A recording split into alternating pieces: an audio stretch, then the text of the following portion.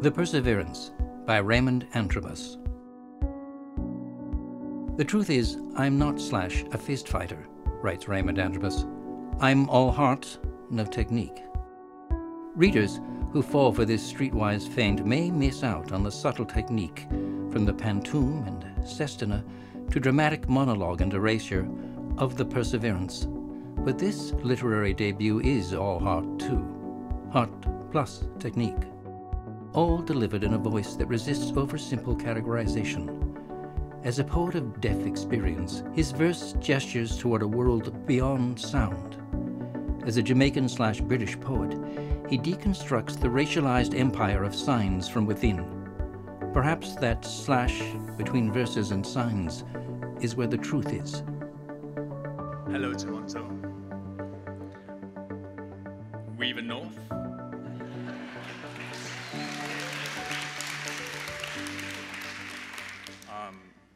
This is an incredible privilege to be heard. I can't really put into words, ironically, how this feels. But it truly is a privilege to have your ears. Thank you. This poem is called Dear Hearing World. It's after a poet called Denez Smith, and I wrote it after deciding that I need to go back into deaf schools. Once I came across a statistic that said in the UK, around 75% of deaf young people grow up illiterate. I went to Jamaica. They told me 95% of people born profoundly deaf grow up illiterate. I went to Trinidad.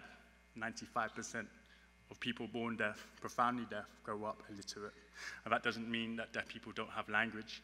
It means that the way it's been, in a way, assessed and protected and valued in our society is at odds with a language that we need as deaf people. This poem is in honor of all of those ears and yours. Dear Hearing World. I've left Earth in search of sounder orbits, a solar system where the space between a star and a planet isn't empty. I've left a white beard of noise in your place, and many of you won't know the difference. We are indeed the same volume. All of us eventually fade. I've left Earth in search of an audible God. I do not trust the sound of yours. You would not recognize my grandmother's hallelujah if she had to sign it.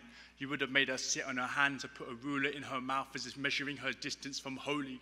Take your God back. Though his songs are beautiful, they are not loud enough. I want the fate of Lazarus for every deaf school you've closed, every deaf child whose confidence has gone to a silent grave, every BSL user who has seen the annihilation of their language. I want these ghosts to haunt your tongue-tied hands. I have left Earth. I am equal parts sick of your I'm hard of hearing too. Just because you've been on an aeroplane or suffered head colds, your voice has always been the loudest sound in a room. I call you out for refusing to acknowledge sign language in classrooms, for assessing deaf students on what they can't say instead of what they can. They did not ask to be part of the hearing world. I can't hear my joints crack, but I can feel them. I am sick of sounding out your rules. You tell me I breathe too loud, and it's rude to make noise when I eat. Sent me to speech therapists, said I was speaking a language of holes. I was pronouncing what I heard, but your judgment made all my syllables disappear. Your magic master trick, hearing world, drowning out the quiet, bursting all speech bubbles in my graphic childhood. You were glad to benefit from audio supremacy. I tried hearing people.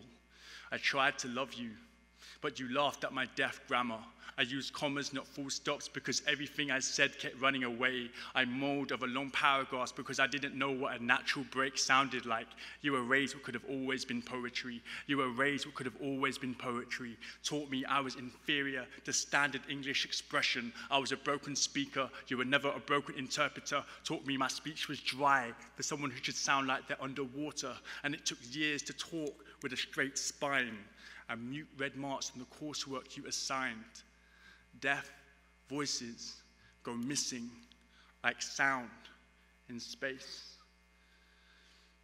And I've left Earth to find them.